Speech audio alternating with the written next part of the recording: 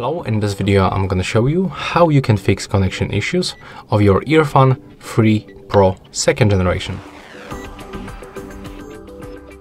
So to fix any connection issues, like for example you have unstable connection or you basically cannot even pair them with your phone, you can do this simpler process. So first of all, before this process, just remember to charge your case and the earbuds inside for like 20 minutes. Next, remember to put them inside this charging case. And what you have to do right now, you have to click and hold. Let me just catch focus. Okay, you have to click and hold on the left touchpad and the right touchpad together for around 10 seconds until this indicator on the left starts blinking quickly on the blue and the white.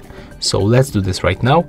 Click and hold on the both buttons and take a look on this small left earbud indicator.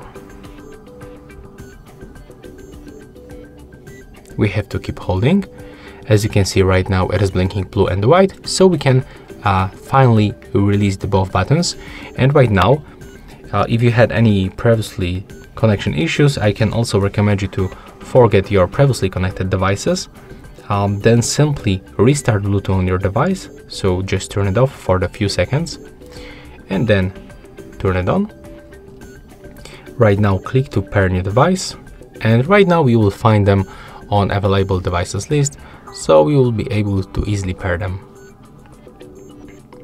And I hope that this simple method fixes your connection issues. That's all for this video.